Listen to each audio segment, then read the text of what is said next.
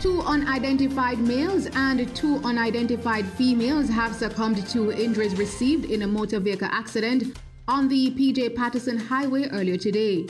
The vehicle appeared to have been swerving along the roadway based on the evidence. It collided in the rear of a medium truck and then it overturned. We are able to confirm that 4 persons have died. There are a number of persons that have been taken to the Spanish Town Hospital, and we have heard that a few of them are critical.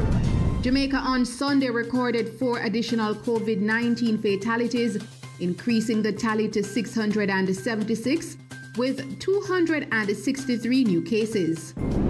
More than 1,000 persons received the first of 2 doses of the AstraZeneca coronavirus COVID-19 vaccine on Saturday at a vaccination blitz held at the Montego Bay Convention Center in Rose Hall, St. James. To be able to say to the market that the Jamaican workers are all vaccinated is going to be a major marketing position for us. Because indeed, after this weekend, Jamaica might very well be the most vaccinated tourism worker group in the entire Caribbean. And 26-year-old O'Neill Berry, a laborer of Stewart Field District in St. Thomas, has been missing since Friday, April 9.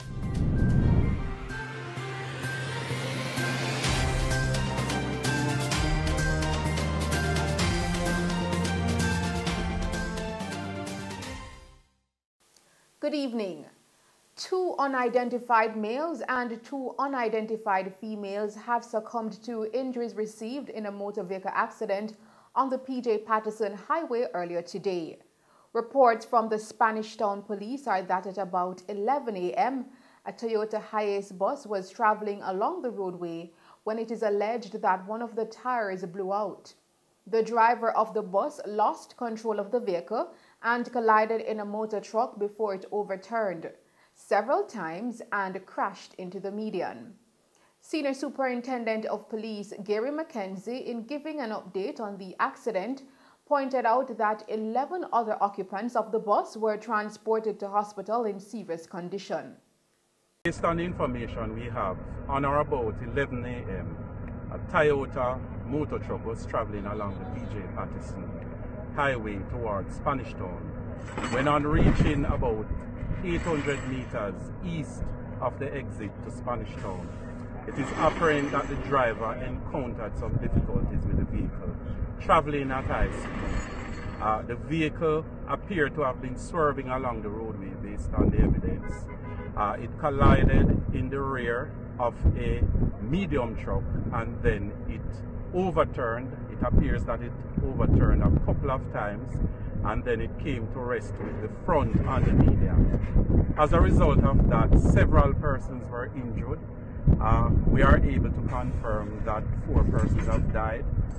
There are a number of persons that have been taken to the Spanish Town Hospital, and we have heard that a few of them are critical, so we are going to do further checks on that. I am told that 11 persons are in the hospital. We are not able to say their identity. In fact, we have not identified any of them just now, and so we continue our investigations. And further updates on this story to follow in subsequent newscasts. In COVID-19 update, Jamaica on Sunday recorded 4 additional COVID-19 fatalities, increasing the tally to 676. The deceased persons are an 83-year-old man from St. Anne, a 79-year-old man from Kingston and St. Andrew, a 98-year-old woman from St. Catherine, and a 69-year-old man from Portland. One more case has been recorded as a coincidental death, moving the tally to 104. And 2 other fatalities are being probed, increasing the figure to 110. Meanwhile, there were 263 new cases with ages ranging from 32 days old to 94 years old. That pushing the total to 42,763, with 22,769 being active. Of the new infections, 137 are women and 126 are men. Kingston and St. Andrew accounts for most of the new cases with 79, followed by St. Catherine with 44, and then St. Anne with 43. In the meantime, there were 121 more recoveries, increasing the total to 19,017. 9 persons are in government quarantine, while 28,071 are at home. The coronavirus COVID-19 field hospital, which was previously set up at the National Chest Hospital in St. Andrew, has been redeployed to the Spanish Town Hospital in St. Catherine. The field hospital was donated by the United States U.S. government through the U.S. Embassy in Jamaica.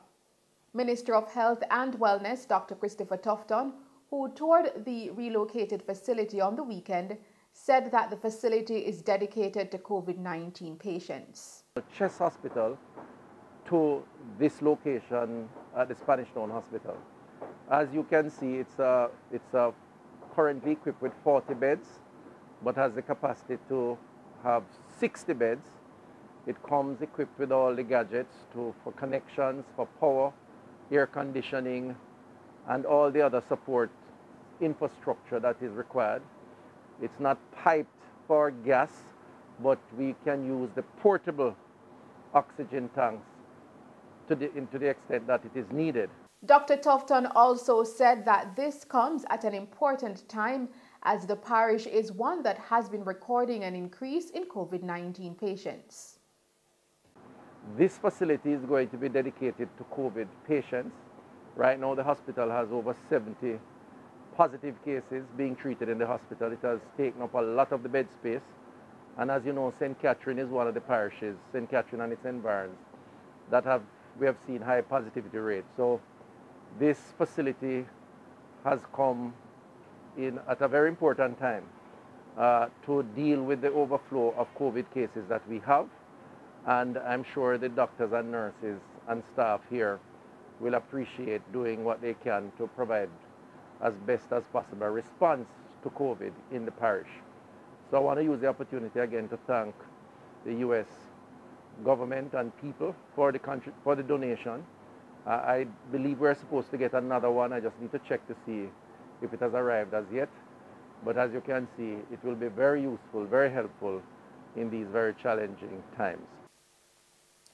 The Ministry of Health and Wellness has announced that 10 vaccination blitz sites will operate until 8 p.m. today and tomorrow as it aims to get as many Jamaicans as possible inoculated with the first dose of the COVID-19 vaccine. In the meantime, government workers have been added to the cohort of people who can receive the vaccine. At the same time, the ministry also continues the vaccination of healthcare workers as well as members of the Jamaica Defence Force and the Jamaica Constabulary Force. The sites that will operate until 8 p.m. are in Kingston and St. Andrew, the National Arena and Mona Aging and Wellness Centre, in St. Catherine, the Twickenham Park Open Bible Church, in Clarendon, the Denby Showground, and in Manchester, the Manchester High School. Persons can register using the online portal on the ministry's website at www.moh.gov.jm or call the National Vaccination Hotline at 888-1LOVE, that is 888-663-5683, or register on spot at one of the blitz sites across the island. More than 1,000 persons received the first of 2 doses of the AstraZeneca coronavirus COVID-19 vaccine on Saturday at a vaccination blitz held at the Montego Bay Convention Center in Rose Hall, St. James. The site is among 44 set up across the island as part of a mass vaccination exercise. Tourism Minister Edmund Bartlett, who joined Dr. Christopher Tufton at the Montego Bay Convention Center, said that the hospitality workers have been very responsive to the vaccination program, with a vast majority turning out to be inoculated. To be able to say to the market that the Jamaican workers are all vaccinated is going to be a major marketing position for us. Because indeed, after this weekend, Jamaica might very well be the most vaccinated tourism worker group in the entire Caribbean. And that's a major statement to be made. The second key point of all of this too is that world tourism is moving towards harmonization of policies and standardization of practices. And one of the areas of common understanding and agreement is that to vaccinate means to enhance your security. And the world is also making positions in relation to categorizing countries on the basis of vaccination. The UK is talking about a red light, a green light, and an amber light to determine the levels of acceptance for destinations that their people can go to. The US is struggling with the issue of vaccination passports. The UNWTO and the World Travel and Tourism Council are all, along with IATA, struggling with finding a mechanism, what they call a biosanitary tool, that everybody can subscribe to enable travel to be seamless. So Jamaica will be well ahead of the game if our workers are all vaccinated.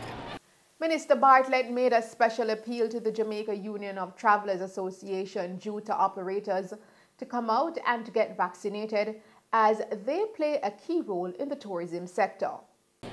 The JUTA and the taxi drivers and all, they are frontline workers in this regard. They are the ones who really commute daily with the people, and they are the means by which the largest number of people and visitors to our country move around in the country. It is important that they come out, and I want to make a special appeal now to them to also to make sure that all our transportation partners. I want to make a special appeal to the craft market vendors and all the small players, the street food providers and all the small and medium tourism enterprises.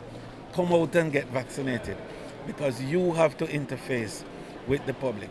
And the cruise is coming back, and cruise is when a lot of people walk street.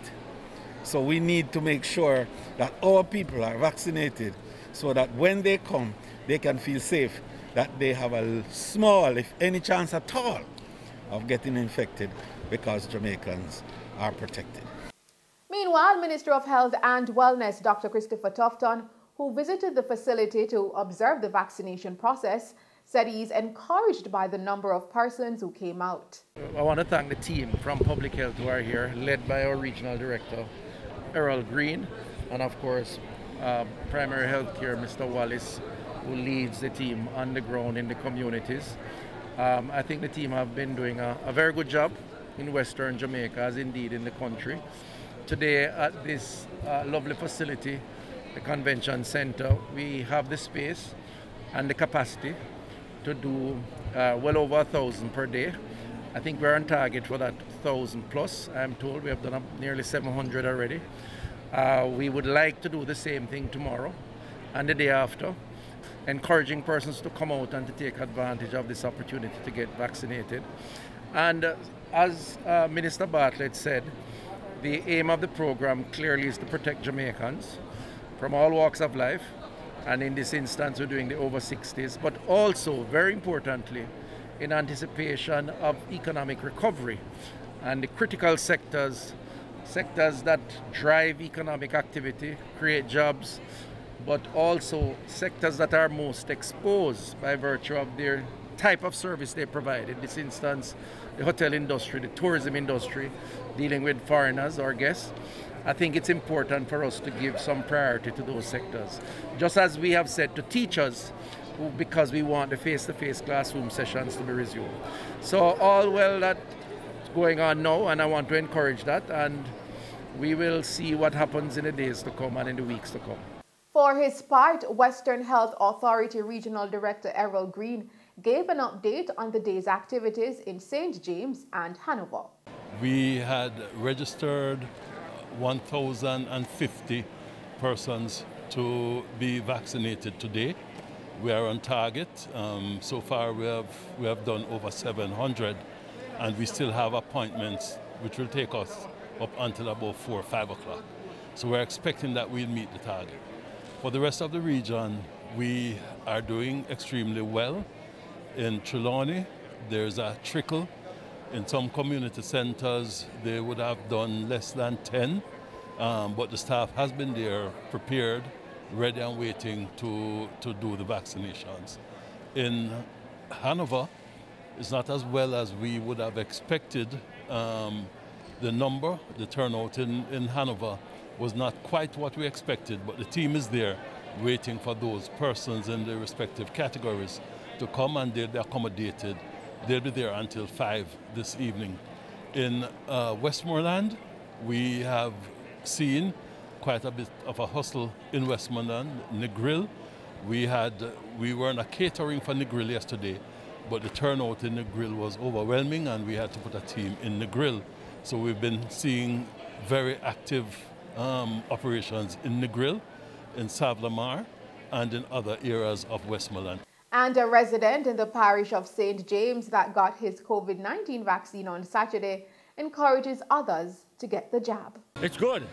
Have no problem with it. Everything works okay. I think everybody should come out and take it, because I think it is better to have, it's better to be ill from the vaccine than from COVID. Over in Hanover, residents were seen waiting to take the vaccine at the Lucy Anglican Church. Our news team spoke with the medical officer of health for the parish, Dr. Kushal Sang, who pointed out that they had a low turnout. Actually, we have been expecting today to inoculate more than 750 persons. But unfortunately, what is happening that it is quite slow up till now. We are operating from 3 sites today. One is at here, Anglican Church, Paris Anglican Church. Another is at Lucy Health Center. Third is Noel Home Hospitals. So Lucy Health Center is already, we had 82 here in the Paris Anglican Church right, up till now. And 36 at Lucy Health Center. Noel Home Hospital site has less. It is less than 10 up till now. But I'm hoping that when the day progress, more people will be turned out. But this is it is not what we can say that we are expecting more people to come out and get the vaccine. Little bit not discouraging, but I can say that we are putting a lot of effort here, and we want to get it succeeded. Thing is that if people has any doubt, they can come to our health facility, speak to our healthcare workers, and get it cleared up. But make sure that they take the vaccine. And Dr. Singh pointed out that those who got vaccinated can be role models in his efforts to encourage others to do the same. Some of them came and took the vaccine, and I think that is encouraging. And those people can be a role model for our community. They can go into the community, speak to the people, and tell them, yes, come, and how they feel now. I took vaccine for myself, and after taking vaccine, certainly I feel more confident while I'm talking to the person, because I think, okay, I have an extra layer of security, apart from my mask and apart from my social distancing. So we have a third layer of security. You need to listen to the people who took it in your community and come forward. Yes. And believe me, for us in Hanover, our 258 healthcare workers already taken it. JCF people took it. They are nothing happened to them. Whatever those are the reaction and all those things they are talking about in social media and all those things, and they are fearful. It's quite rare, and it's evolving very rare and not very conclusive at this time. So I will urge people to come forward and get the vaccine. Schedules are posted in different social media platforms. They can call health center. They can speak to their CHAs in the community and find out. We are giving vaccination on our weekdays from 6 health centers. 83 years old Hilda Reynolds and 73 years old Reverend John Jarrett implored residents of the parish to come out and take their vaccine. I feel all right. I don't know for later what may happen, but I know I feel all right. There is lots of people say they're not taking it. They're not taking the injection, but what I would say, I would encourage them to take it, because we don't know what can happen later. Some have it and some don't have it. So I thought more or less lots of people should come and have this injection and see the outcome, because it's a lots of work in it. When I came up here and see the lots of people and other expresses, I say more or less the minister is doing a good job. It's a hard work, this. It's hard work, I can tell you. I would encourage everyone to take the vaccine, because one just don't know when and if ever you would be infested with the disease. However, a lot of people are withdrawing from it because they claim that there is some after effect, like brain damage later on, some feeling of they're not sure which of the vaccines are good. This thing is killing people.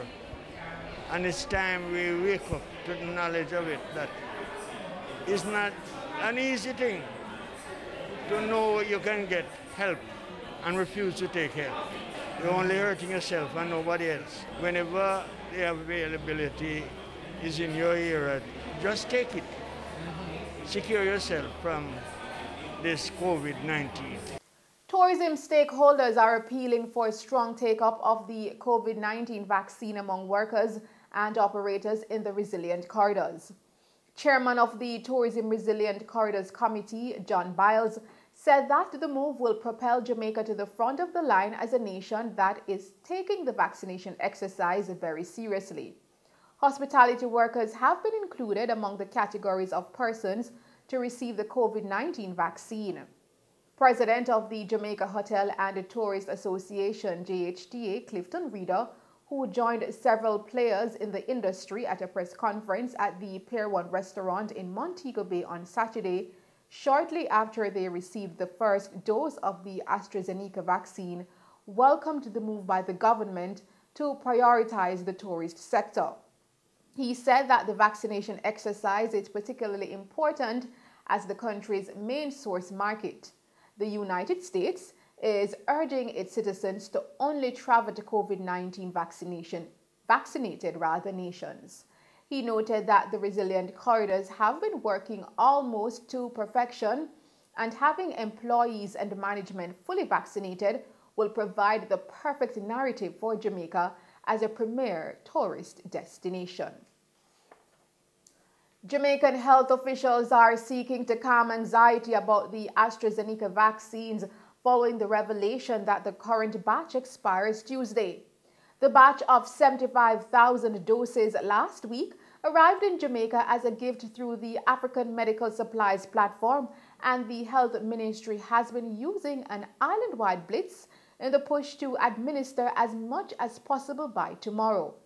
The health officials note that the potency of the vaccine remains even after the shelf life ends. And so far, around 30,000 doses of the vaccines have been administered, said Chief Medical Officer Dr. Jacqueline Bisesa McKenzie. And she said the plan is to inoculate another 30,000 people by Tuesday. This would surpass the initial target of 54,000 people. An Ananda alert has been activated for 14-year-old Carla Richardson of Faith Avenue, Duane Vale in Trelawney, who has been missing since April 9. She's of dark complexion, slim build, and is about 5 feet 5 inches tall. Reports from the Clarkstown police are that Carla was last seen at home about 12 p.m. Her mode of dress is unknown.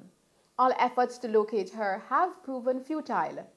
Anyone knowing the whereabouts of Carla Richardson is being asked to contact the Clarkstown Police at 876-954-1080, Police 119 emergency number, or the nearest police station.